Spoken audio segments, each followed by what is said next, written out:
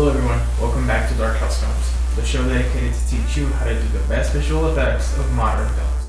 I want to start today's show by apologizing for two things. Number one, the audio. Unfortunately, I don't have a very good microphone, and I have been trying to record this with the one built in my camera. However, I'll try to get a better microphone soon, that way I can provide you guys with the quality of audio that you deserve. And number two, I wanted this tutorial to be amazing. Unfortunately, I couldn't find someone to help me create some footage, and I had to use a still image. And also, I feel the effect did not reach the level that I personally wanted to without using third-party plugins or 3D softwares or the zero budget that I have. With that being said, I promise you guys a second tutorial on this effect with more advanced techniques and a 10 times better outcome. So I want you guys to take this tutorial as a very simple example of how you can create a similar effect and also show you a few tips and tricks. So let's get started.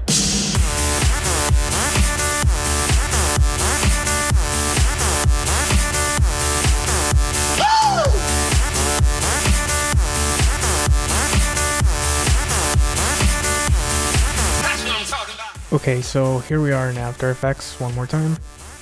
Here I already have my two images that I will be combining.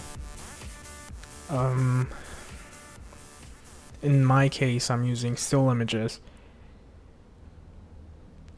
and one has already been keyed out, so we basically need to adjust both of these images so they can be around the same position. So what I'm gonna do is I'm just gonna grab my puppet tool and pretty much position it wherever I want to. Now have in mind the face is one of the most important features, so what I did was I just selected my puppet tool, I applied 2 pinpoints on the eyes, and then I adjusted them accordingly so they can be on the same position, and then I just started warping the rest of the body so it can fit, you know, basically in the same position. That's the point of this transformation, to be from one body to another.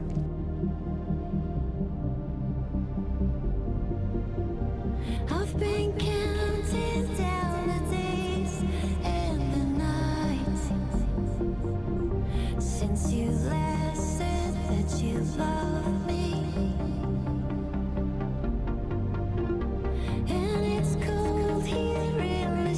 So once you already have your body on the same position, or okay, once that's done, what I'm gonna do is I'm gonna press Ctrl Y to create a new layer, and then I'm gonna grab my masking tool and then just create some sort of shape. That's really up to you, whatever shape you guys wanna choose. And then just duplicate it, change the layer setting to a black color, bring the opacity down to around 50 or so. Then the mask expansion, bring it down, I would say under 55 pixels or so, just so it can fit your needs. We are basically just getting some sort of shade inside of the layers.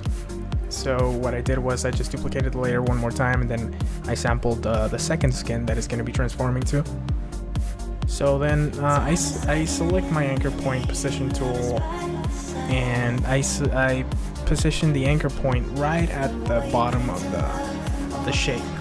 Next thing I do is I create a new shape, very small shape, and set a few keyframes, copy and paste it. That way the shape of the mask just changes within those certain frames, and then you can just adjust it accordingly.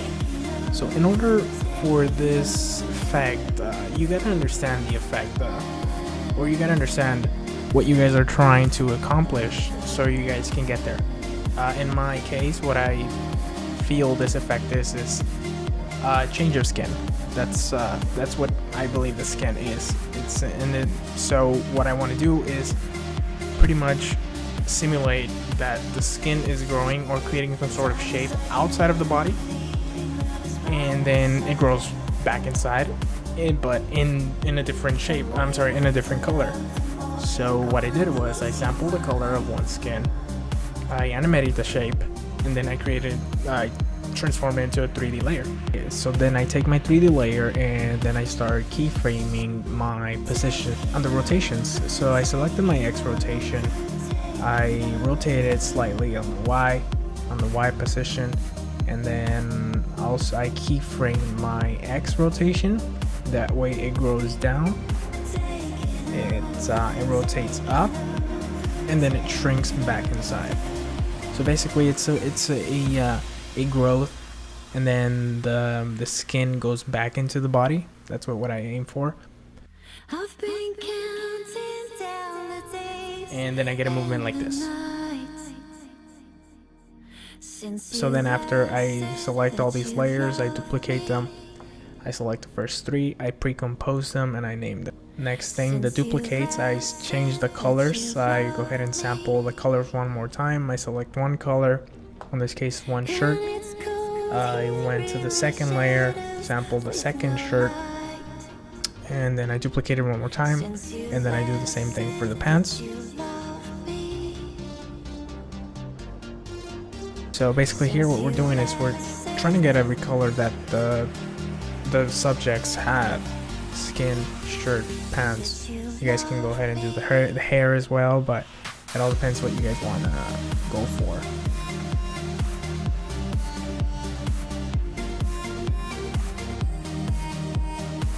So next thing is to kind of create that look of skin change. So this can't be accomplished just with one layer. So we're gonna position it somewhere where we are, wherever you guys want. And basically we're just gonna create a line of skins growing, I guess. So I just duplicated the layer, and then I just started positioning them up. I would highly recommend changing the scale on them. That way it doesn't look too repetitive, and also you get like a more organic sort of look. I was trying to be as fast as I could on this example. I had already done it and I did it completely different, so I couldn't spend much time on this anymore. that you love me.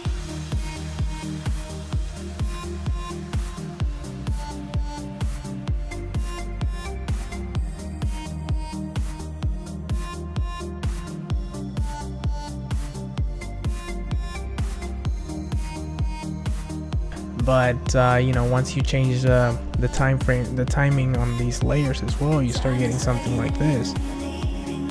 And then go ahead and pre-compose that, and you can name it skin. And then just do the same thing for the rest of the layers. So here's where your creativity comes in, and just duplicate the layers, you know, find as many as you need. And then this is the part where we're gonna start using those pre-comps. So I created a mask for my first subject, and this mask was just positioned on the right arm. I animated the mask to basically go from the sleeve down, and then I start positioning this element we created. I went ahead and I flipped it, that way instead of going up it goes down. And you can also change the timing on that.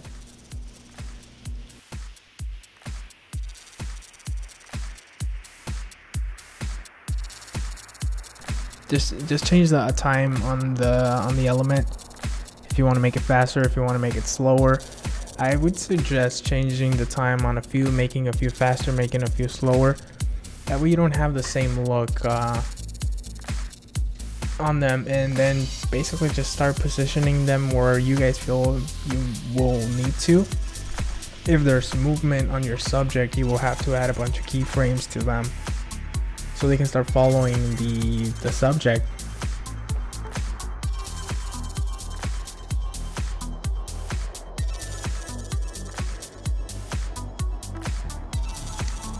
But basically it's just duplicating, positioning, duplicating, flipping, positioning, duplicating, positioning,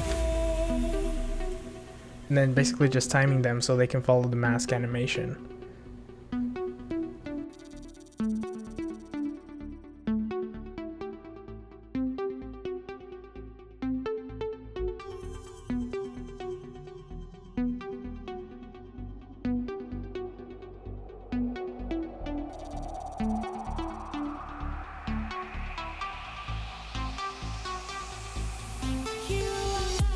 and then we get this sort of movement. It just depends what look are you guys going for.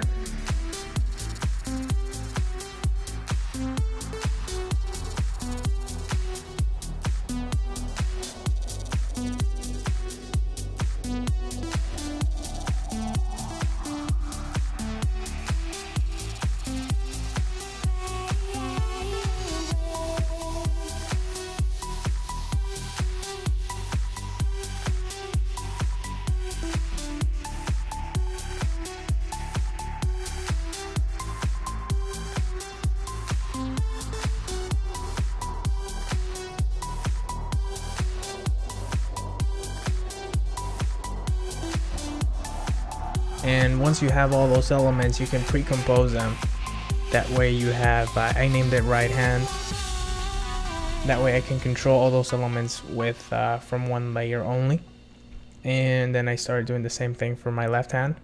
Again, the mask, and applying a bunch of different elements, duplicating, adjusting, transforming, flipping, scaling up, scaling down, rotating. I feel this effect can be very powerful. However, it's very time consuming since we are kinda replacing this element with a 3D software, I guess. But if done right, it could look very, very good. I feel I overdid it here. Instead of changing the sizes on some of these elements to be larger and bigger, I just added a bunch of them, and I feel I personally overdid it. But hopefully on my next tutorial for this effect that I can come up with something better than this, something that takes less time. My masks are sort of messed up, and that's because I didn't pre-compose the subject before adding the masks, and we have the puppet tool there, so it kind of creates this weird warp onto it, and the masks read the layer on a weird way.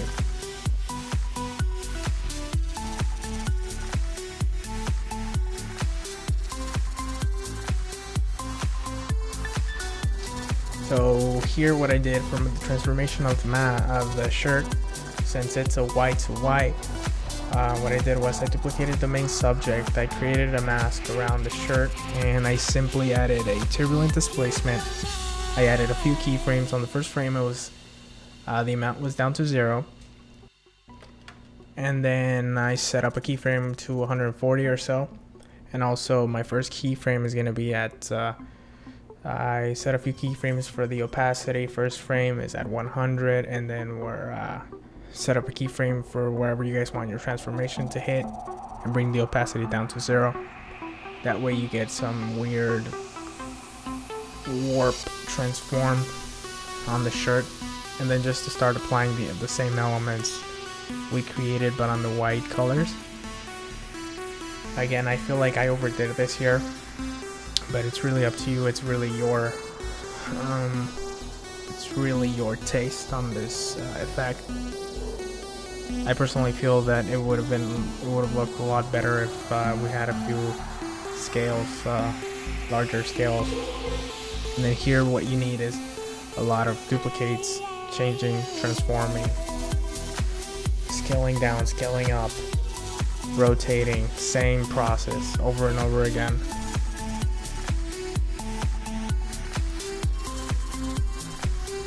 And I did the same thing for the face. I duplicated my main subject, I added a turbulent displacement, added a few keyframes to the amount, and added a keyframe on the first frame for the opacity to 100, then I brought it down within the transformation depending, and then I brought it down a few frames after. As for the eyes, we all know the Mystique has yellow eyes. So what I did was I pressed Ctrl Y to create a new layer, a yellow layer, and then I just masked around the eyes. Now, since the eyes also change shape, you're gonna want to go to this, and then I feather it out about 10 pixels. But since the eyes also change shape, you're gonna want to go to the first frame and set up a keyframe for the shape of the eyes, and then to where the transformation goes, you change the transformation, and then you change the shape so it can follow the warp on it. And then you can duplicate that layer and add a tint effect. In this case I added a purplish color, which is the Mystique color, I guess. And then bring your mask expansions to under 20 or so, and then add a few keyframes. That way it starts expanding within the time, and then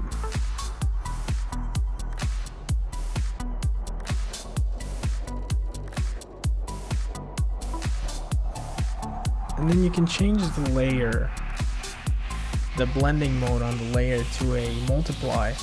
That way it looks a lot better. And then here's basically where we just animate the shapes of our eyes, so you can start following the eyes within the transformation, and we finally get a shape shifting like this.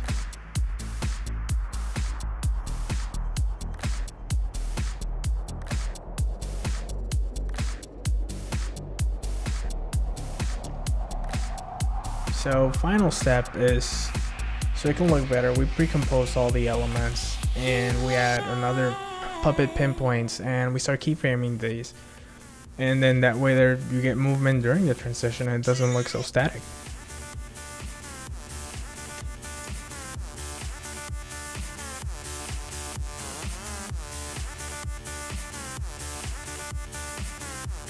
Okay, so that's it for today's tutorial. I hope you guys liked it and maybe learned a few tips.